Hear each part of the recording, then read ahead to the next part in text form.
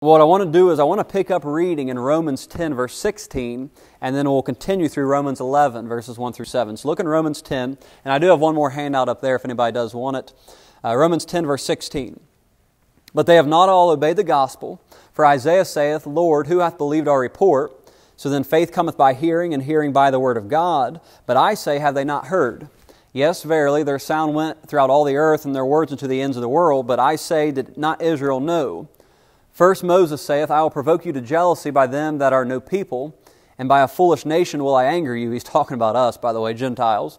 But Isaiah is very bold and saith, I was found of them that sought me not. I was made manifest unto them that asked not after me. But to Israel all day long have I stretched forth my hands unto a disobedient and gainsaying people. Verse 1 of chapter 11. I say then, this is Paul speaking, hath God cast away His people? God forbid. For I also am an Israelite of the seed of Abraham of the tribe of Benjamin. God hath not cast away His people, which ye foreknew. What? What ye not that what the Scripture saith of Elias? How he maketh, talking about Elijah, how he maketh intercession to God against Israel, saying, Lord, they have killed thy prophets and digged down thine altars, and I am left alone, and they seek my life. Who's he talking about there? What person is he talking about? The guy in the cave that still small voice, Jeremiah. Elijah. Talking about Elijah. Remember when Elijah's over there in the cave, he just brought down the fire on Mount Carmel. It consumed the sacrifices. They killed 450 prophets of Baal by cutting their heads off, pour it down Brook Sidron there, I believe. And then in chapter 19, Jezebel says, I'm going to I'm going to kill Elijah the same way he killed my prophets. In chapter 19, Elijah goes and flees to a cave. He's suicidal, depressed, not eating, hiding, isolates himself from everybody else, says it'd be better for him to die, says he's not as good as his father, so on and so forth. The angel comes there and feeds him bread. And Elijah says to God, he says, I only am serving the Lord. And he said, they want to kill me. And he said, there's no one else serving the Lord with me. He was a preacher. He was a prophet. He just saw God bring down fire from heaven in front of thousands of people. Thousands of people saw this. He brings down fire from heaven. Thousands of people see it. It consumes the sacrifices there. The false prophets of Baal, they cannot bring down fire. So basically, God wins, and Elijah goes and cuts off all the prophets Baal's heads. Israel helps him, of course, I'm sure. And the next chapter, he's in depression. He went from a great high to a great low. And it was because somebody didn't like what he was doing. And also the people weren't behind him fully. Now you can debate on whether or not, we'll get into all this, but whether or not the people are with him or not, I don't know, because if you all helped me cut off 450 prophets' heads, I think you were all with me. But Elijah, for some reason, the devil got in his head and he thought, no one else is with me, no one's on my side, no one cares about me, no one believes in me, no one believes the way that I do, it's just me. Even though they just helped him cut 450 prophets of Baal's heads off, he thinks it's all him. And then look what happens. This is all back in 1 Kings 19, but look what he summarizes it here, verse 4. But what saith the answer of God unto him? This is what God says to Elijah. I have reserved to myself 7,000 men who have not bowed the knee to the image of Baal. Even so then, at this present time also, there is a remnant according to the election of grace. And if by grace, then it is no more works, otherwise grace is no more grace. But if it be of works, then it is no more grace. Otherwise work is no more work. Look in verse 7. What then? Israel hath not obtained that which he seeketh for, but the election hath obtained it, and the rest were blinded. So, three big things here in chapter 11 that Paul's going to bring up. He's going to bring up the doctrine of the remnant. The doctrine of the remnant. Bring this closer to y'all. The doctrine of the remnant. And this is going to be an important doctrine because he's going to actually spend the whole chapter talking about it. So it's important for us to know what that is. The doctrine of the remnant. If you had to give an overview to chapter 11, Paul's going to explain why Israel is blinded. He says there are some that are elect, and talking about there are some people that obeyed God, and there's another part of Israel that is blinded to the truth. And we talked about how God can blind a person to the truth of the Word of God if they reject Him. And he's going to talk about how Jews and Gentiles are differentiated. So he's going to explain the blindness of Israel. And we'll get into this a little bit deeper. He's going to contrast Jews versus Gentiles. And there is a difference, and you've got to get the difference. The reason why you have so many different denominations, Baptist, Lutheran, Methodist, Church of Christ, Seventh-day Adventists, Catholics, Episcopalian, Apostolic, Church of Christ, Church of God, all those things, is because a lot of times if you don't get your Jew right, You won't understand the promises to the Jew. And then you'll try to take their promises, like speaking in tongues and handling poisonous snakes and not dying from it, think that you can heal people by touching them. Those are promises to the Jews. So Paul's going to differentiate between the Jews and the Gentiles. And then a key to understanding this is that he's talking primarily about a nation of people. Because we'll get into it later whenever we read chapter 11 on next week, but he's going to talk about the elect and Pharaoh's heart being hard and different things. But keep in mind, he's going to talk about the nation of Israel and the Gentiles as a nation. Now, this doctrine of the remnant is important to understand because you have to get this in your head. God has always had a people that He favors above other people. Now, I know that's not popular. I know that's not popular in 2022, but God does have favorites.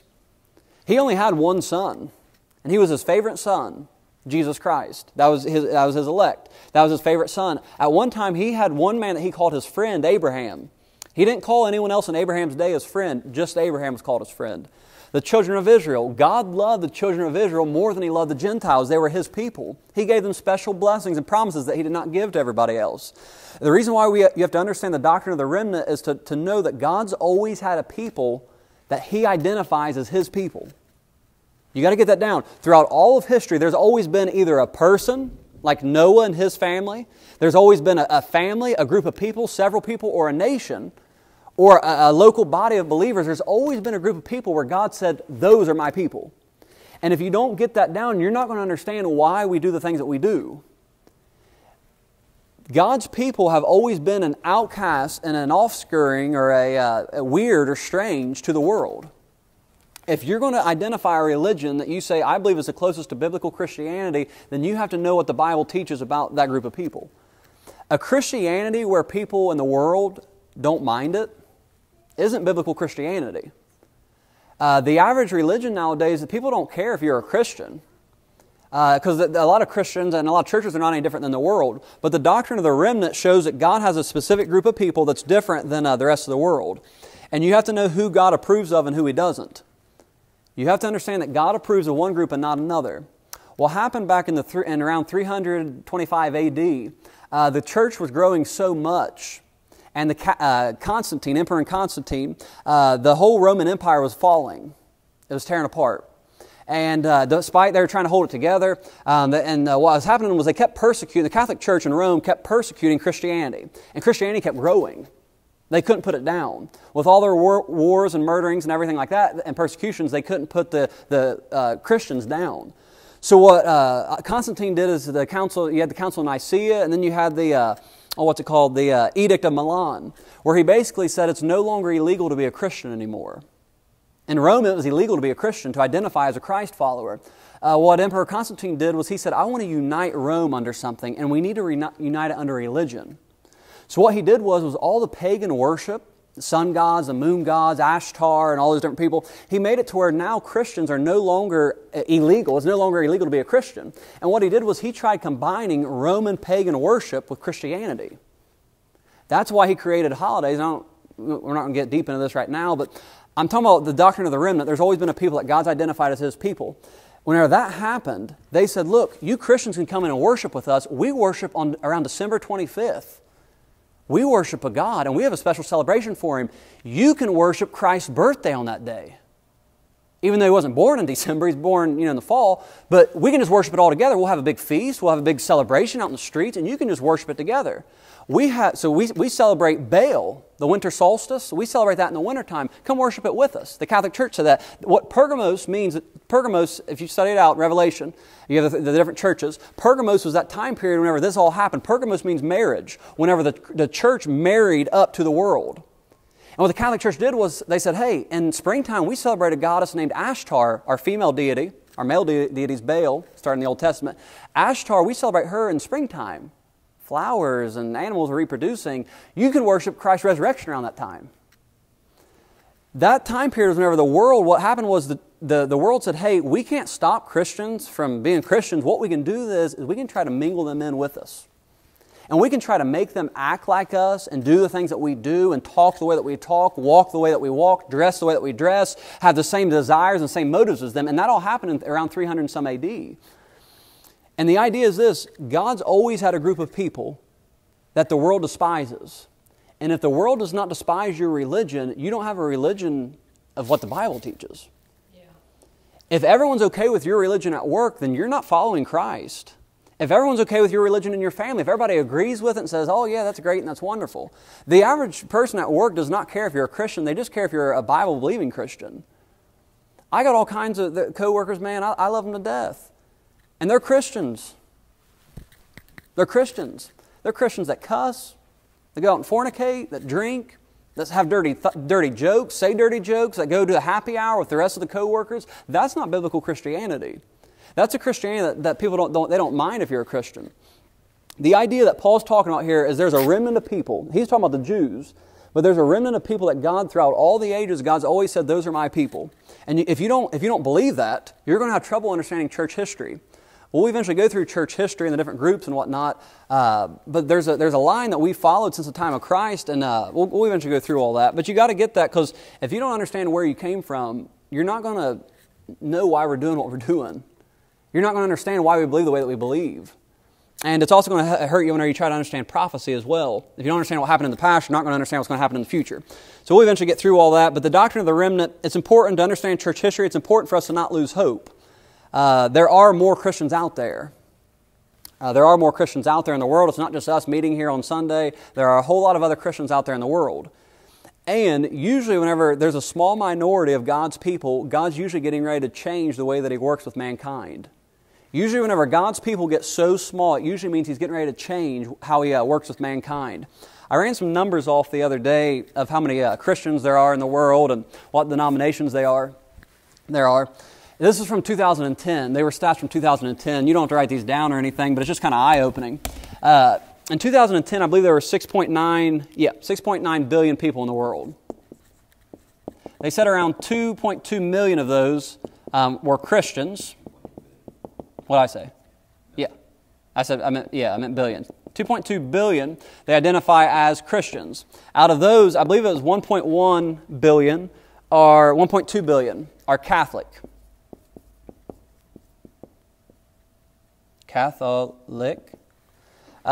Subtract that. How much is 2.2 billion minus 1.2 billion? 1 billion. Y'all didn't know we were doing math, did you? So there's around 1 billion Christians that don't identify as Catholic. What I did was, that comes down to about 14% of the world. 14% of the world, if you do the math out, are Christians and not necessarily Catholics. Come on in. Are Christians, not necessarily Catholics. But out the Mormons and Jehovah's Witnesses. Yep. This is what I did. How's it going, my man? All right. How you doing? Good. We're just starting here at a lesson in Romans. Good to see you. Anyways, do the math down, break it down. I threw in, if you added in Baptists, I added in just, you may not like this, I added in Methodists. Talking about people that, could be saved, could believe the gospel. I added in Methodists. I added in non-denominational. I added in all these people. And then I even added in a quarter of the Catholics saying that they're saved. Again, you don't have to be a Baptist to go to heaven. You don't have to be a Methodist. You don't have to be a Catholic. You don't have to be any. You can be non-denominational. You can be whatever you want. But if you're not trusting in the shed blood of Jesus Christ to get you to heaven, you don't go to heaven.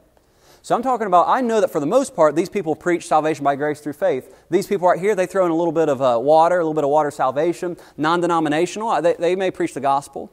Churches that don't identify as a denomination. I put 1/4 of Catholics, 250 million of them.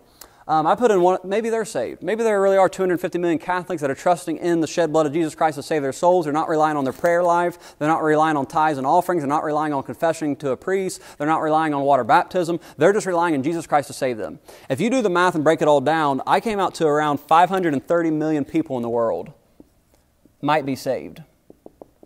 And that's around 8% of the population. And that was in 2010. Around 2010, those numbers, so it's probably even less now. Think of this, so 8% of the population might be saved. How many of them are actually separated from the world and living a life consecrated to Jesus Christ? I'd say even less. I didn't run the numbers on it. You say, Aaron, what's your point? This is how many people you have in the world that are on your side. Much less than this. I'm talking about maybe 1%, 2% of the population of the whole world is actually saved, on their way to heaven, knows that they're saved, and are actually living a life for Jesus Christ. being a remnant and being a minority is nothing new for God's people. And what you have happening all over is you have people that are saying, look, people don't want to come to church anymore. They don't want to go to a church where there's preaching and teaching. They don't want to, you got to change things up to get people to come, this, that, and the other. It was never about having a bunch of people. It was never about having the pews packed out. It was never about having millions of people in your church or thousands of people in your church. That was the early church didn't start that way. God's people, Israel, they were always a minority. They never had as many people as other nations had when they'd gone to battle.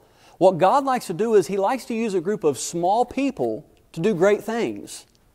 He likes to use a person without a lot of skill, a lot of talent to do great things. He likes to use a group of people that are meeting. And the average person, they'd walk into this church right now and say, man, this church is half empty.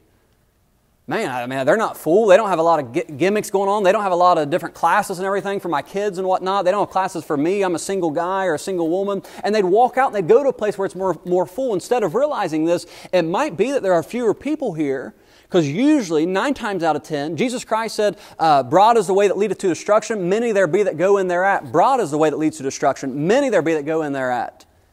But He says that the way to heaven, the way to truth, He says it's narrow. Straight is the gate, and narrow is the way that leadeth unto life, and few there be that find it, Jesus said. Meaning there's going to be a lot fewer people that actually get to heaven there's going to be a lot fewer people that get to heaven and that are also living for God. So you got to get that the doctrine of the remnant is nothing new. And that's what Paul's trying to teach here in Romans 11. So don't let that discourage you.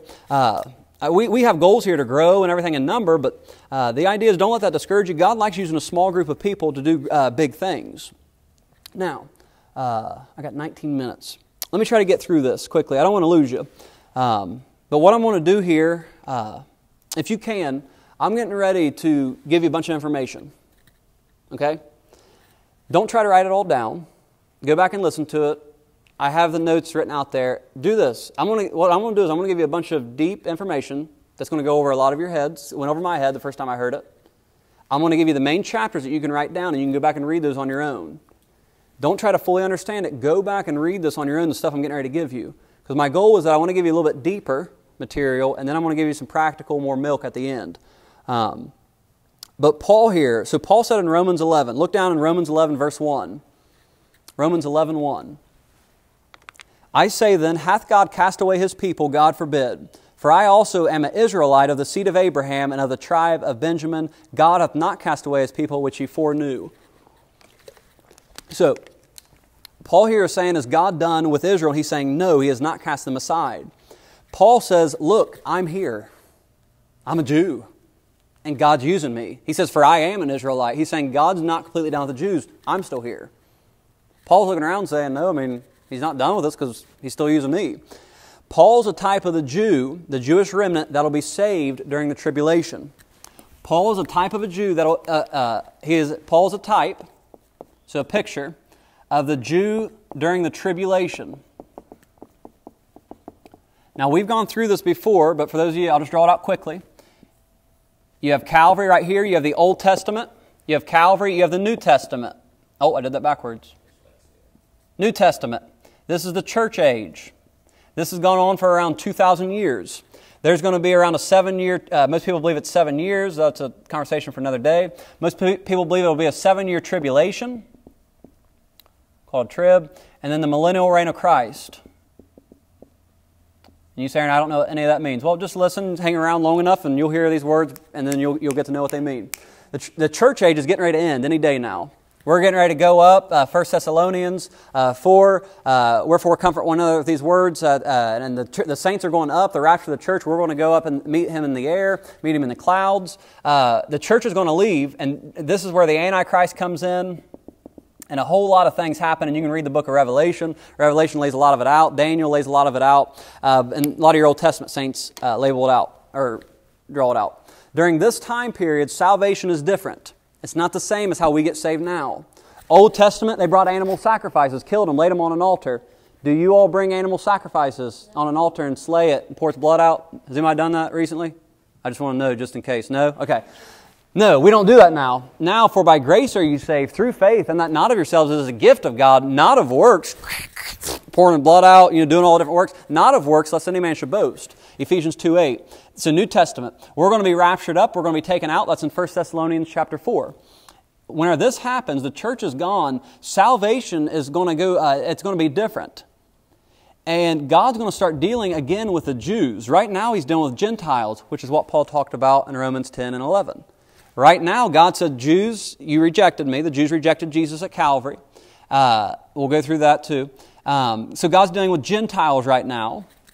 And then whenever, so you have Jews, Old Testament. They were His chosen people. You have Gentiles in the whole world, really. God still loves the Jews, but really the whole world. And then right here, He's going to go back to dealing primarily with the Jews. And Paul is a type of the Jewish remnant that's going to be saved during the tribulation. The Jews are going to be killed off so much. The world's population is going to go down during the tribulation. There's going to be wars and famines. And then the Jews are going to be hunted by the Antichrist, killed, and different things. But Paul's a type of the Jewish remnant that will be saved. Think of this. These are just different ways that Paul's a type of the Jew during the tribulation. Paul persecuted the Lord and rejected Him before his conversion. He persecuted the Lord and rejected Him before his conversion. The Jews, during the tribulation, they are going to accept the Antichrist to make a covenant with him. They are going to reject God and accept the Antichrist during the tribulation. Then, once the Antichrist has full control, we've made that covenant, he's going to go back on that covenant. He's going to begin killing them, and they're going to realize what happened and say, oops, this was the wrong Messiah.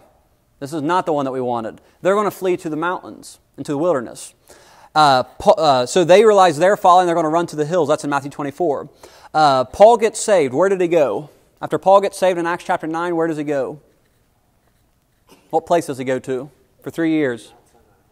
Mount Sinai. He goes to a desert place, right? Or a mountain. You know how long he's there for? 3 years. The Jew, where does a Jew run whenever the abomination of desolation goes back on his covenant? Where does a Jew run? He runs. He flees to the wilderness or to a mountain after he rejects God.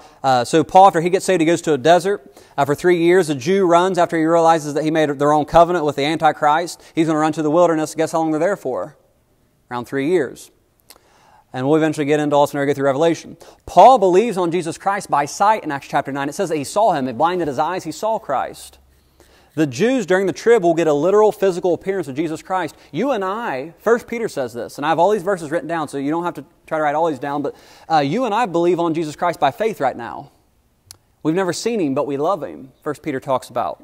Paul saw Jesus Christ, and the Jew will see Jesus Christ. Does anyone know how many days after Paul's revelation of Jesus he was baptized in water? Anybody know how many days it says in Acts 9? 3 days. 3 days. Daniel's 70th week, 7 days. Days refer to years. Does anybody know how many years the Jews are going to run after they... does anyone know how many years it'll be whenever Jesus Christ finally shows up and delivers the Jews? After the Antichrist breaks his covenant there, how many years goes by until the tribulation's over? 3.5. Around 3.5, depending on who you study after. So it's not the exact same timeline, but it's similar. And I'm trying to get you to see that Paul's an example of a Jew during the tribulation. Some of you are looking at me going, Aaron, I have no idea what you're talking about. He receives a personal appearance from God, Paul does. The Jews are going to receive a personal appearance from God during the tribulation. Look over in Revelation chapter 6. Look over in Revelation 6. Revelation chapter 6. Now hang with me. Look over in Revelation chapter 6. Paul is an example of the Jew during the tribulation. Revelation chapter 6, the last book there in your Bible.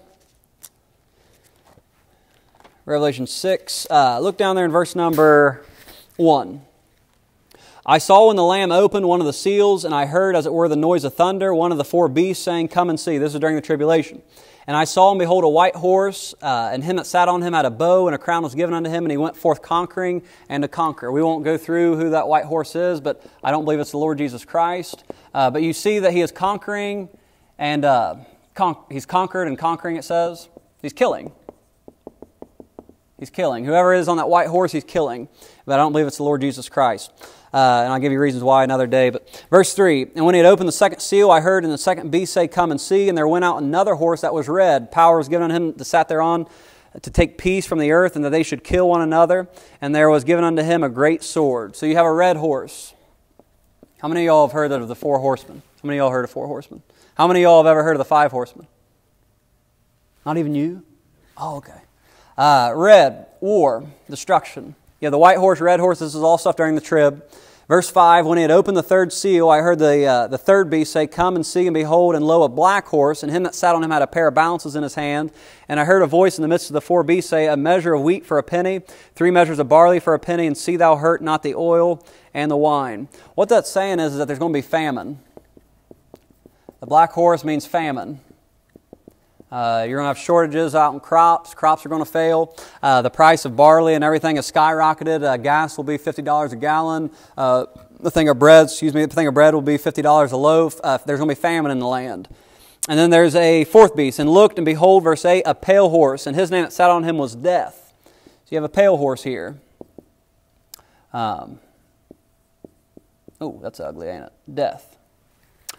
And it was death, and hell followed with him, and power was given unto them over the 4th part of the earth to kill with the sword, and with hunger, and with death, and with the beasts of the earth. So more killing, more destruction.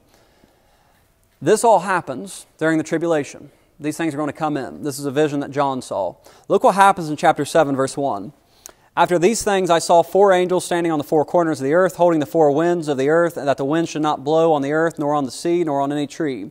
I saw another angel ascending from the east, having the seal of the living God, and he cried with a loud voice to the 4 angels, to whom it was given to hurt the earth and sea, saying, hurt not the earth, neither the sea, nor the trees, till we have sealed the servants of our God in their foreheads. Don't hurt anybody until we have sealed the servants of our God in their foreheads. And I heard the number of them which were sealed, and there were sealed 144,000 of the tribes of the children of Israel. There is your 144,000. And he says, don't go and destroy yet until we have marked in their foreheads. Where does the Antichrist mark his believers? Foreheads and in their hand. You say, Aaron, is it a chip? No, it's a mark. Aaron, is it a shot in the arm? No, it's a mark. You say, Aaron, is it the barcode? No, it's going to be a physical mark that you're going to be able to see and identify. The Antichrist Satan counterfeits everything that God does. God has a church, Satan has a church. God has power, Satan has power. God can speak to you into your heart, Satan can speak to you in your heart. God has Bible teachers and preachers, Satan has Bible teachers and preachers. He counterfeits everything.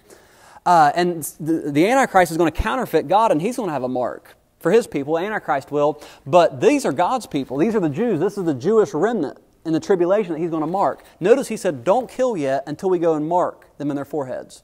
These 4 horsemen. Now, I challenge you to think of this. This is just a different way of thinking. I'm not dogmatic about this, but this is just something for you to chew on. I heard one man teach, and he believes that there are 5 horsemen. Who is it? Can you guess, just by reading Revelation 6, can you guess? No, look down in verse number 8. Look, and behold, a pale horse, and his name that sat on him was Death, and hell followed with him. There's a 5th person mentioned. His name's Hell. Death and hell followed with him. You say, well, his color of his horse isn't given. Well, not here. It's given somewhere else in your Bible. Turn over to Ezekiel chapter 9. Ezekiel 9. I got all these notes, and you can re-listen to this again. And turn over to Ezekiel chapter 9. Just giving you a little meat. I've been kind of milky and syrupy. Amen. Every now and then it's good to get some meat. And if this is going over your head, stay around for the second service because it's more practical, spiritual application. But I want to give you some of these things just to think on. What if there is a 5th horseman? It's not going to change a whole lot, but it's just something interesting to think of, and you can study these chapters on your own. Ezekiel 9, verse 1. He cried also in my ears with a loud voice, saying, cause them that have charge over the city to draw near, every man with his destroying weapon in his hand. I've never seen this before until the brother showed it, but behold, 6 men came from the way of the higher gate. Now this one has 6 people, which lieth toward the north, and every man a slaughter weapon in his hand. They all have slaughter weapons. They're going to kill. One man among them was clothed with linen, with a writer's inkhorn by his side, And they went in and stood beside the brazen altar. The glory of the God of Israel was gone up from the chair whereupon he was to the threshold of the house. And listen, he called to the man clothed with linen, which had the writer's inkhorn in his side. And the Lord said unto him, Go through the midst of the city, through the midst of Jerusalem, and set a mark upon the foreheads of the men that sigh and that cry for all the abominations that be done in the midst. And to the other 5, those are the other 5 horsemen. Remember, there were 6 mentioned. He said to the other 5, Go after him through the city, after him. Remember Revelation chapter number 7, hold off hurting the earth until after. He marks 144,000. Go ye after him through the city and smite. Let not your eye spare, neither have ye pity. Slay utterly young and old, both maids and little children and women, but come not near upon any man whom is the mark. And begin at my sanctuary.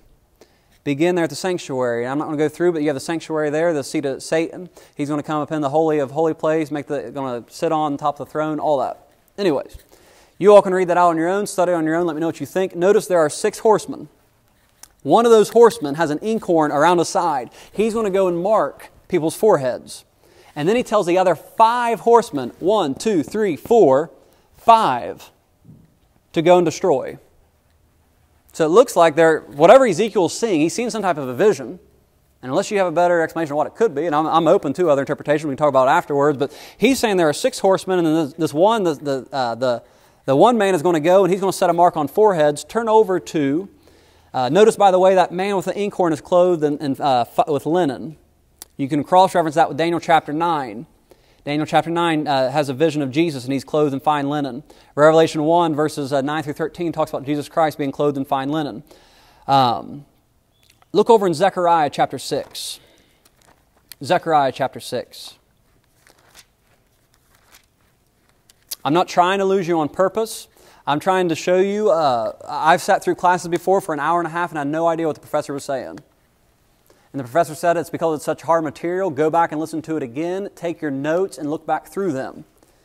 Look back through them on your own. You have to study on your own. I can't give you everything that's in the Word of God. You have to go and find it on your own. I'm just giving you places to look at and think on. Just think on these things is all I'm asking you to do.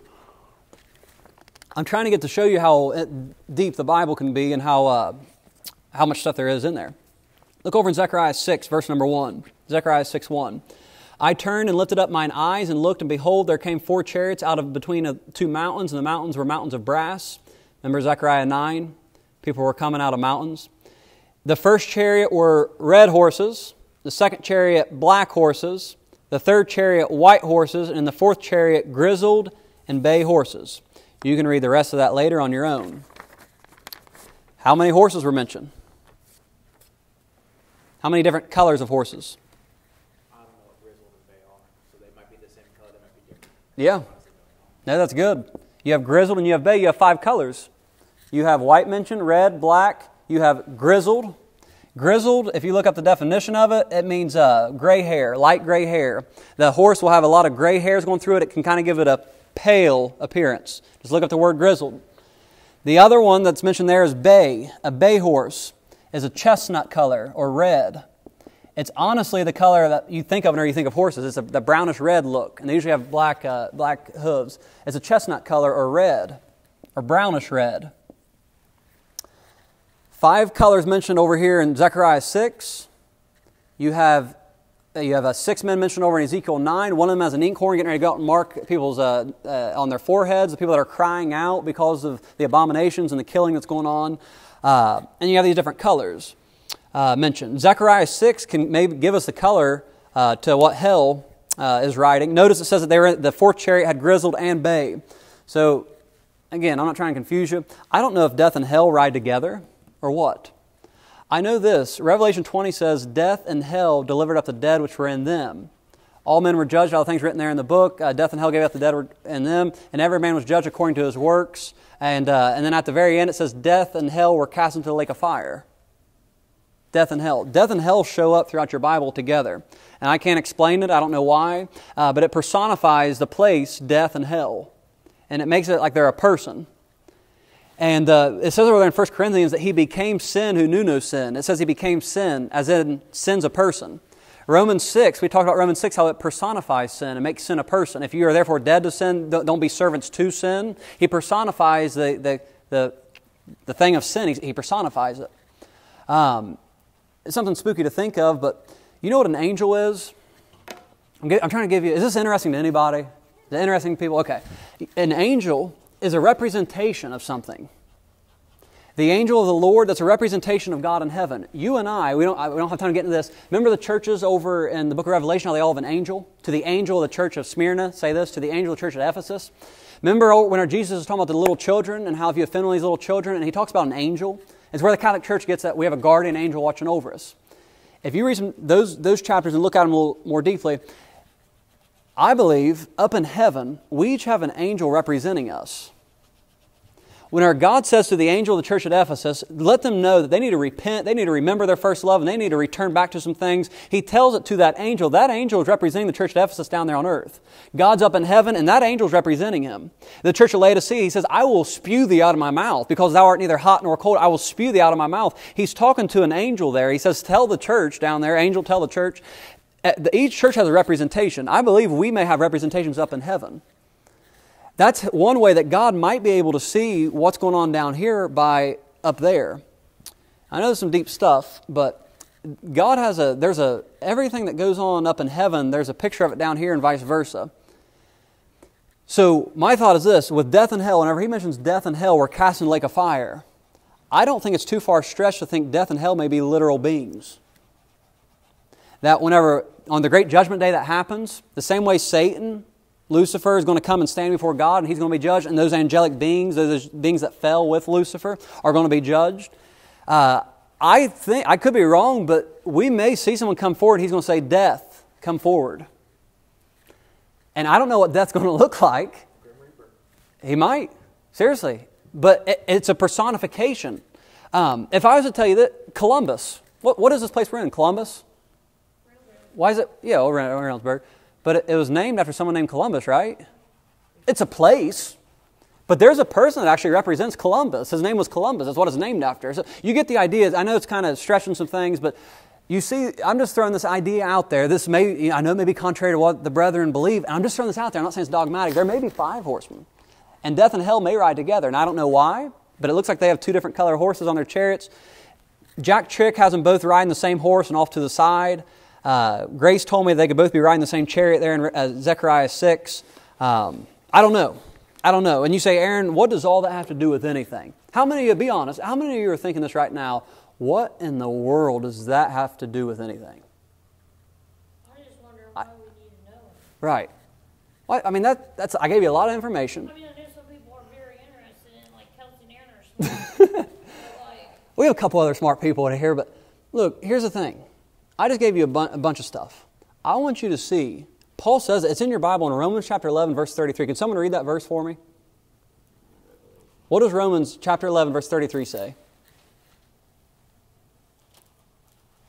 I'm going to bring it all together here at the end, and we'll take for a break. But I just want you to get this. Oh, the depth of the riches, both of the wisdom and knowledge of God. How unsearchable are His judgments and His ways past finding out. Amen. You know what Paul's going to do throughout all Romans? He's going to summarize it. I believe there's some type of summary that happens there in Romans 11. He's getting ready to lay out things. We'll talk about next week, but there's other things that he's going to talk about the Jews prophesying stuff that's coming. You got to get this. Your Bible is so full of things, deep things. I read that in Ezekiel 9 the first time through, and I thought, how did you get 5 horsemen and Jesus Christ coming after with an inkhorn marking people's foreheads? I never saw it before, but it does kind of resemble what happens over in Revelation 7 about a man, Jesus Christ, coming. Paul's a picture of the Jew in the tribulation. Jesus Christ is going to come and mark the believers, the remnant that still believe in that look, the Antichrist is wrong. We reject him. We've made a mistake. We're going to follow Jesus Christ. They're going to flee to the mountains. Jesus Christ is going to come mark them, and then all hell's going to break loose, and that's going to be the Great Tribulation. Then the Great Tribulation kicks off. Before that time, it'll probably be a mock millennial reign. It'll probably be a lot of peace. But the point is this. Paul says, man, ain't God's book something? Ain't that crazy? I mean, ain't that stuff wild? And that's what Paul's saying. He goes, man, this is amazing. He goes, this stuff is unbelievable. And I want you to get this. He's doing it all within the realm of talking about how God is still doing great things for the children of Israel. This is all to come, man. And we didn't even hit the surface of everything that's getting ready to happen. With the rapture of the church and the tribulation and the millennial reign, we just covered a little tiny bit. And you know what he's trying to say? He's saying if God has all that, this is what I'm saying, if God has all that planned for the Jews down the future, you don't think He has something planned for you and I? If God's doing all this for them, pale horses, red horses, black horses, He's doing all this stuff, and He's got all these promises for them, He's going to mark their and that's all there in the Bible, and it's deep stuff. He's doing all that for them. He has it all planned out, man, and it's in this book, and we only know a little tiny bit of it. You don't think that He has a plan for your life? And your children's life? And your grandkids' life? You think He's up there in heaven going, man, I don't know how I want to get them through their day. I didn't think of that. I got all this down, but man, how to wake up in the morning and have joy and peace in their hearts and lives, I don't have it figured out. Jesus, do you have it figured out? Holy Spirit, does anybody have it figured out?